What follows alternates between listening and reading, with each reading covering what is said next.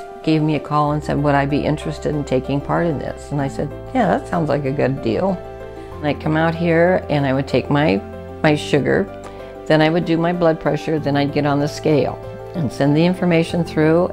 So then, are you ready to send it? You go, yes. So you just press that, and she says, it's going through for 90 days. It seems like a long time, but it went fast. Whoever does the voiceover has the wonderful voice. Good afternoon.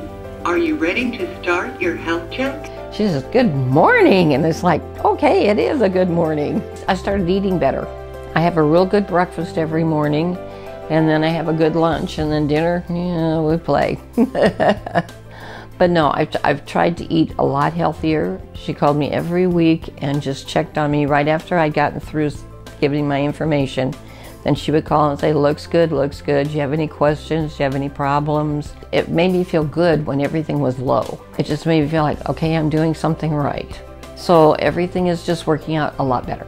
And there was things in there that I learned that I didn't know before. But you know, you're never too old to learn. I monitor people on a daily basis. I'm able to assess them and determine if they're needing something. It'll give me an alert if their blood sugar's really low or really high, or their weight's off, or something going on with their heart rate or their blood pressure. And then I contact them and make sure they're okay. I worked with doctors back and forth between the patient and the doctor if medications need changed or the patient needs to be doing something different. Sometimes I'm just somebody to talk to them. Once a week, we call them for courtesy calls just to check in, and some of them really look forward to just that person who cares about them calling. And at that point is when we do a lot of education. We have the time to visit with them, ask them questions, make sure they're taking their medications, make sure they're taking their medications properly, make sure they understand why they're taking those medications. Encourage them as far as exercise, how important exercise is to someone with diabetes. At the end of the program, we fax out all of the biometric data that we've collected throughout the program so they can see what the end results were of the program.